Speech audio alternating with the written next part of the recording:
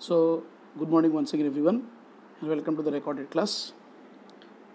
So, last class we discussed about the various types of forces, and we also discussed about the different contact forces and the different types of non-contact forces.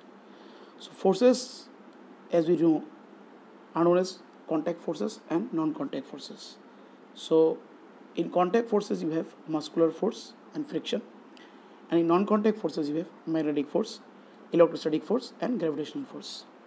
So contact forces are those which has a touch. Contact forces are those which has a touch or a physical contact, and non-contact forces are those where there is no kind of physical contact. We discuss about the types of contact force. We discuss about muscular force. The force which is caused by the action of muscles is called muscular force. Activities such as bending, movement, breathing and digestion are called muscular force, and the point where the force is applied on the object during contact is called as the point of contact. We had discussed about friction. Friction is also a contact force because without the contact the frictional force will not be exerted on each other. So the force responsible for the changing of state of motion is called friction, and it always acts in the opposite direction. Suppose you are going ahead, the force of friction will act as the backward position. So the action of the force of friction is always reverse.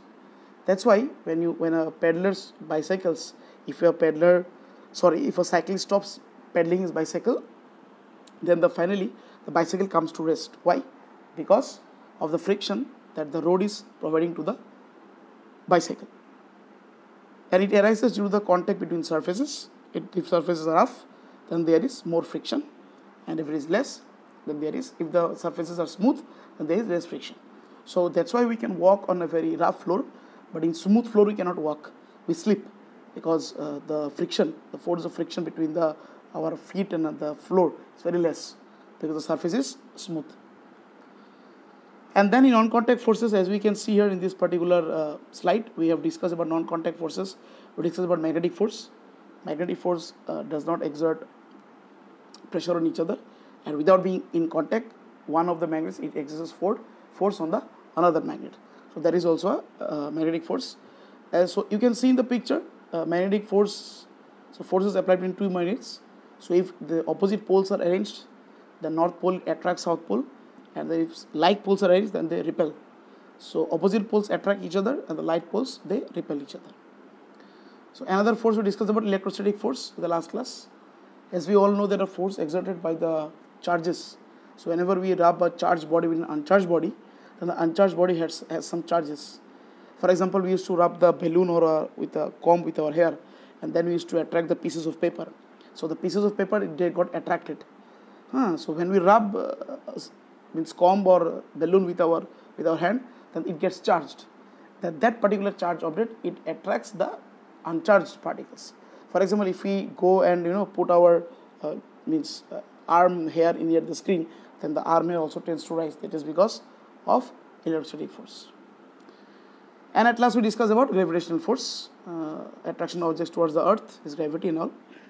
Every object in the universe has attractive force in it. So these are the different types of contact force and non-contact force that we discussed in the last class.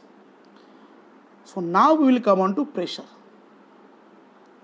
So what is basically pressure?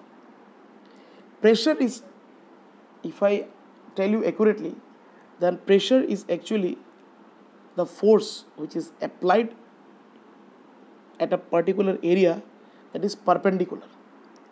So when the force is applied on a particular area, pressure is actually the force which is being acted on a particular area. So that's why the formula of the pressure is equal to force by area, means force acting per unit area or thrust acting per unit area.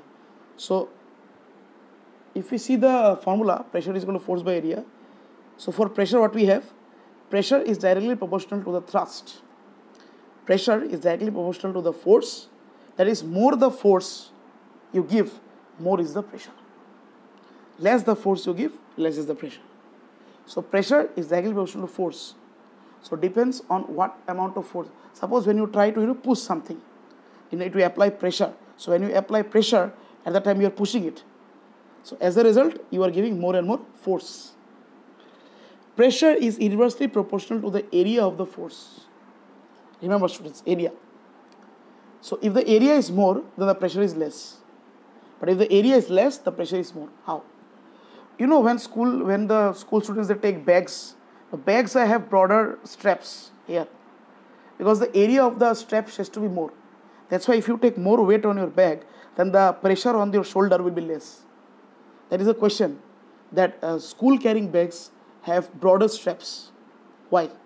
So school carrying bags have broader straps, so as the pressure is minimized. So as a result of that, they have less pressure.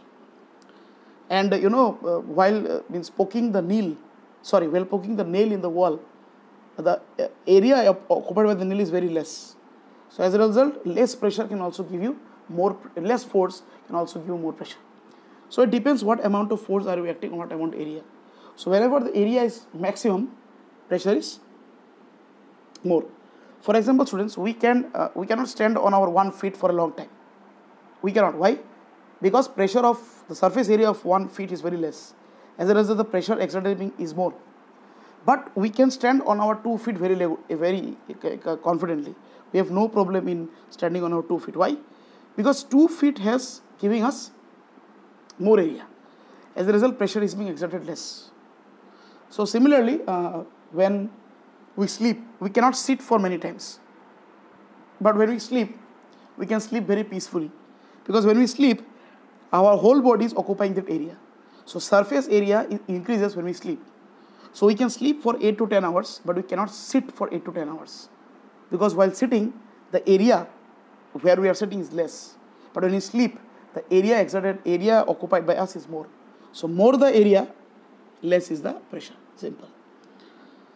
So here are some examples we have. Heavy trucks have 6 to 8 tires. Our four-wheelers have 4 tires, but heavy trucks have 6 to 8 tires, so as to increase the area of the tire with the road, so that the pressure on the truck becomes less. Camels can walk easily in the desert as compared to other animals because they have broader feet. So other animals cannot walk in the desert, but camels can walk in the desert properly because they have broader feet. Because they have broader feet, they have more surface area, and the more the surface area, less is the pressure. Skiers use long flat skies to slide over the snow. When people slide over the snow, then broader pedals they use. Why? Because broader pedals gives them more area. So anywhere, wherever more the area, larger the area of contact, less is the pressure. So skiers use long flat skies. This helps the larger the area of contact, the lesser is the pressure, and that helps them. Then, as I already told you, that school carrying bags are provided with broader straps, so that we can carry the bag nicely. So the pressure exerted on our shoulder is less because the area of the strap is more. So we come to unit of pressure. The unit of pressure is Newton per meter square. Okay, why? Because pressure is force by area, and SI unit of force is Newton, whereas SI unit of area is meter square. So SI unit of pressure becomes Newton per meter square. And Newton per meter square is nothing but Pascal. Means 1 Pascal is equal to 1 Newton divided by 1 meter square. And you will be very happy to know that liquids and gases, they also exert pressure. Liquids, a bottle of liquid, he is also exerting pressure. Because if I till down the liquid, he is exerting pressure below. And if I open this lid, then the liquid falls. So the liquid also is exerting pressure. All air exerts pressure on all objects. The air which you are living in, it is exerting pressure in all the objects, and hence we feel the atmospheric pressure within us. So air also exerts the entire pressure on us. So this is about pressure. So once again I just recapitulate. So pressure is the force per area acting per unit area. Pressure is equal to force by area. It is also defined as the thrust acting per unit area. For pressure, we have pressure is directly proportional to mass. Pressure directly proportional to force, because more the force, more is the pressure, and pressure is indirectly proportional to the area. Means more the area of contact, less is the pressure. So increase the area of contact, your pressure becomes less. Examples of day-to-day life, we discussed about heavy trucks. Trucks having more tires has more pressure. Trucks having more tires have more area of contact with the road, so the pressure is less. Camels can walk easily in the desert because they have broader feet, so that the pressure is less. And school carrying bags are provided with broader steps, so the pressure on the shoulders is very less. So this is all about pressure. The unit of pressure is Newton per meter square, and 1 Newton per meter square is 1 Pascal. So this is all about pressure, students. In the last class we discussed about contact and non-contact forces. So pressure notes I will be giving in Google Classroom. Write their notes, and after we finish this chapter, we'll start for revision. So this will be our last chapter before our term 1 examination, and then we'll conclude the chapter. So thank you very much. Have a good day. All the best. Thank you.